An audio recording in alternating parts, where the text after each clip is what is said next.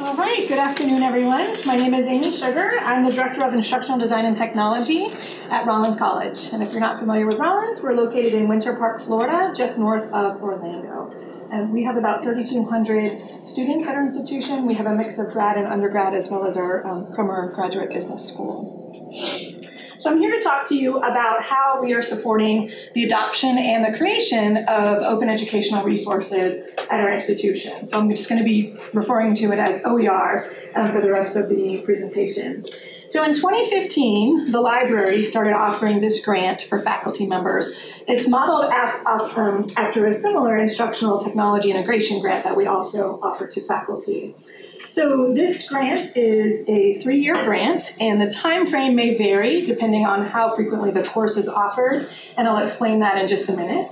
There is a stipend of up to $3,000 available to the faculty members, and it's broken into segments. So the first year iteration, they could earn a $1,000 stipend, and then the same for the second and third iteration of the project as well. I'd like to mention that this grant is open to all faculty, whether full-time, adjunct, visiting, as long as they have a continuing contract. So it's open to everyone. And the most important, the key part of this, and that's led to the success of this program, is the official formal grant team that is formed. So when a faculty is awarded a grant, they are assigned a librarian, an instructional technologist, and also work with the director of our Teaching and Learning Center to help them from start to finish. And there's only one grant awarded each year, to give you an idea of that. And so on the Rollins website, there are a lot of great details, and the application is there as well. One other thing that has been very successful with this is that the application requires the faculty to do an initial search for OERs, because sometimes you think there's some great things out there, but then there's, it can be very challenging to find those. So we offer consultations. We actually did a come have a cup of coffee and talk about this with us. So the librarians and my team, we help faculty, find those initial things to see if it's even feasible to do that. And then we also ask faculty on the application to start thinking about and identify ways that they can assess the impact of using OERs in their courses. So obviously our main goal is to reduce the cost of texts for students. The second goal, maintain and improve student learning outcomes and satisfaction with the required materials. So something that we want to make sure that we're doing is that we're not just adding on OERs to the class, that they're being used in a purposeful way to engage the students, thinking about how they're going to interact with them, how will this impact learning. So that's really important. And then the third goal is to help grow the existing body of OER, and if possible, ask the faculty to publish. They can share it in a public repository, or at least share it within our college. So I mentioned that the grant is a 3-year grant, and I'll kind of give you an idea of the time frame and how the process works. So in the first year, the first iteration of the course, the faculty member teaches the course as is, with traditional text. There's no changes to the content, just business as usual.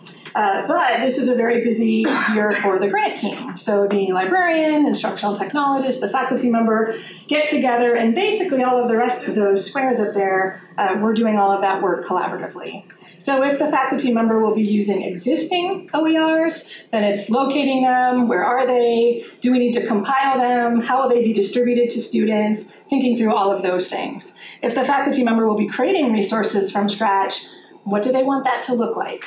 Do they want media embedded? Will there be interaction? Are they tracking anything as part of that OER, or is that going to be done separately in the learning management system? So there's a lot of time in that planning phase. I kind of went into the implementation plan as well. So again, how would this impact the course? Thinking about how it would be used inside the class, how would the students be using it outside of the class as well? And then the team works together to develop the assessment strategies. We ask that the faculty conduct an assessment with this class, even though they're with the traditional text, and then conduct assessment with 2 iterations of the course OERs. So then moving on to the second year, or the second time the course is offered, this is when the faculty member implements the open educational resources. So again, there would be assessment. The grant team comes together to evaluate it at the end of the semester and throughout. How's it going? How is this working? What changes do we need to make for the next iteration of this? And then identify those revisions and make them before the course is offered the next time. And then the third year, or third iteration of the course, the faculty member would teach again with those OERs. So again, maybe the OERs were revised themselves, but maybe the way that they were used in class, or maybe the ways the students were interacting with them, that part was revised. So we want to make sure that we're trying to improve the process for the students. And again, we have assessments, and the final couple of pieces, we asked that the faculty member would publish it to an open repository and then share the results on campus at one of our lunch and learn events or another faculty development workshop opportunity. So since this grant was initially offered in 2015, there have been 4 OER grants awarded. It's been really interesting to see the creativity, and they're all very different. So the first 2 grants, the first was an art history professor and the second political science. Both of those were projects where the faculty members were using existing OER resources. The most recent grants that were awarded, physics and music, these are both projects where the faculty members are creating brand new OER resources. The physics one is just a quick story about that one. Our physics department has these IO-Lab wireless lab systems. I'm not sure if anyone's familiar with them. Very small, powerful device the students can use in the labs, but there's no manual for them. It was a Kickstart campaign, and the developers created these, but no one really has the time to figure out how to use them in the labs. So her idea was to create a manual. So she reached out to the developers and asked if she could do this, and it would be Creative Commons, open, and they were thrilled.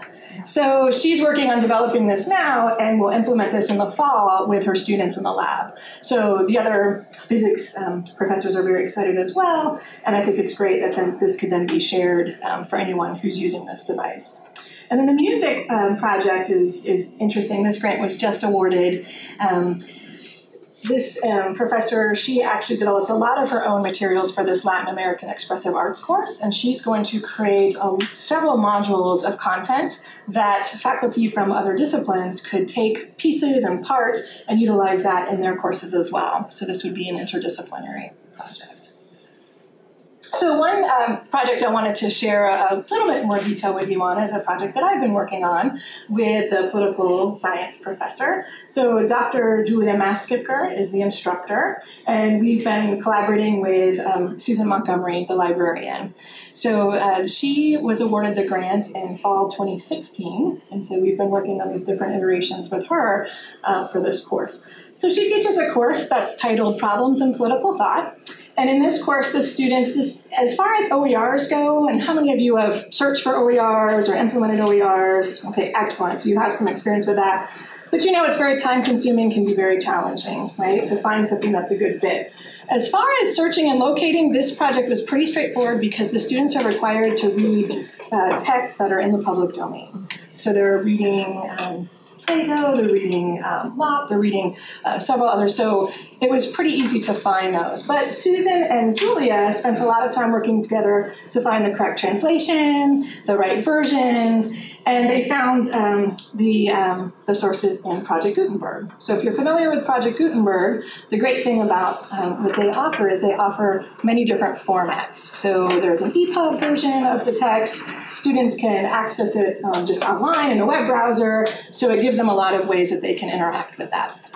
So we came together as a grant team, and we decided, you know what, let's encourage students to use the EPUB. We can really talk about the rich features. They can highlight, search, bookmark, take notes in the digital text if they want to, but we'll let them know that these other options are there as well. We also talked about how teaching would change, because it's important to think about if you're using these texts in the classroom, you can't just say go to page 135. If I have my font increased or I have it on a different, smaller device, we all have different page numbers. So we had a lot of conversations about this as well, thinking about how could you use this in a meaningful way in the class. You can have the students search for a section. You can have them highlight passages. You could assign them homework where they have to highlight specific things and then bring that, come to class with their digital text, the chapter highlighted, for discussion.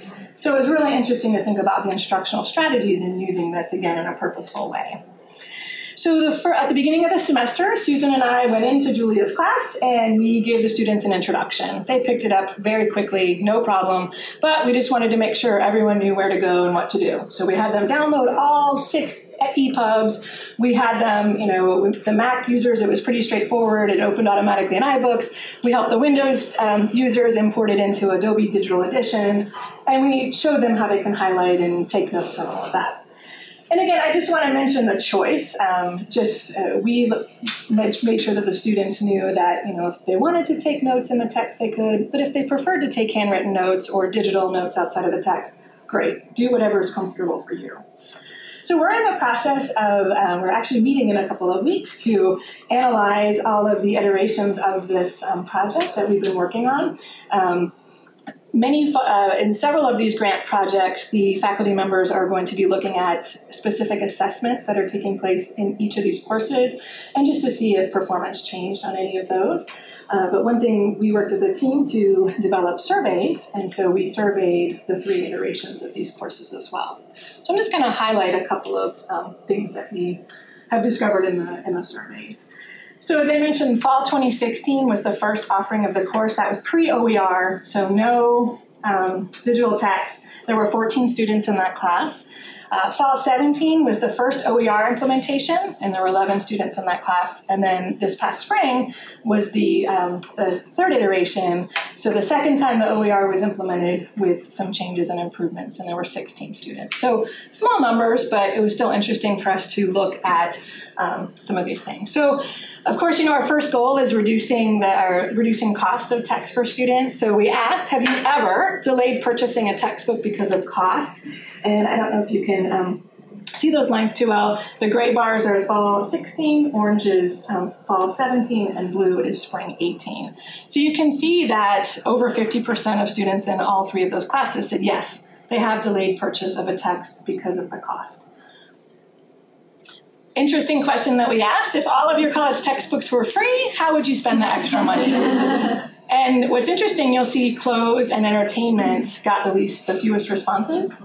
And so food, health, education, those came up as the top choices for how they'd spend that extra money. We also wanted to ask the students about their perception of open educational resources. And what I think is interesting is that the fall 17 was the first OER implementation that we had, and it's 28%, but 28% said the quality is about the same, but 28% also said it's slightly worse. Whereas the first iteration that didn't use any digital text actually had a little bit better perception. And there were a few students that just said not familiar enough. We asked how they felt the textbooks encouraged them to think in new ways, increase their enjoyment, increase their interest, several other questions as well. But again, something interesting is that the pre-OER, which are the gray bars, with the traditional text, there were fewer that agreed that the text increased their enjoyment and their interest in the subject, whereas the students using the digital text had a higher, more students agreed for that. And again, we think about the strategies that the professor was using in the class with the students, engaging them with the text. She was doing some things before with the physical text, but really planning that interaction more so with the digital text in class. So again, I mentioned we gave the students options, so it was interesting to see that some students still bought the print text, and that was fine. They had that choice to do that. And then the over 80% of students in both the fall 17 and spring 18 courses utilized the digital text. There were a couple of students in each course that did not, and that was fine. And of course we had to ask, did you print? Because we were just curious, did anyone print these digital texts? Because some of us prefer to read that way. And there were a couple in each class that either printed the entire text or printed selections of the text. So this one, it's a little tricky the way that I did this because this one had always, very frequently, occasionally. That was the Likert scale to give you an idea. So when reading the digital text for this class, indicate how frequently you did the following. So there were more students in this last iteration that always or very frequently highlighted in the digital text or took notes in the digital text. Whereas, we see a lot of students still like to take their notes outside, whether it's digitally or handwritten. So some of the lessons learned as we've worked on these various grant projects: time. You need a lot of time, right? And especially that planning phase, so that's very important. And utilize all available resources. So again, I mentioned one of the keys to success that we found is this team, having the librarian, instructional technologist, teaching and learning center. I got an idea from an earlier presentation. We can probably reach out to a couple of other groups on campus as well to help us with the assessment piece of this. So thinking about the desired features and interaction, because especially if you're creating something, you want to make sure that you are planning ahead before you're selecting the platform. You don't want to start using Scalar and then find out that's really not the right tool for you, and you have to switch, because again, that's going to take more time. Carefully identifying how and when this OER will be used. Again, it may change the way that you're interacting with the text and your students are interacting with the text inside and outside of the classroom. And then access. Some OER repositories are more flexible with formats and others are not. So really finding out if there are some other alternatives that allow multiple formats for students and flexibility in how they read. Of course, making sure that it's technically accessible so that screen readers could access the content. And then thinking about the software and hardware requirements. Do the students need anything additional? What kind of support would they need? Get that out of the way first, second week of the class, so that way the rest of the time, technology is not the barrier. Planning and testing the distribution. So again, thinking about how will the students get this? Is it something, are you going to send them to the website? Are you going to put something in the learning management system for them? But making sure that that's a very smooth process. If they get frustrated with it from the start, then they're likely not going to want to use it. And then providing student support. Don't assume that students will just magically know how to use these tools, but make sure that, see if they have questions. We found it, again, very helpful to actually go to the class. We took about 10 minutes of class time just to make sure the students were set up, let them know what we were doing and why we were doing, and they seemed pretty excited about it. Actually, a few said, "Oh, can I do this for some of my other classes?" And so the librarian was like, "Come and talk to me, and we'll see if that's possible." So that wraps up my portion.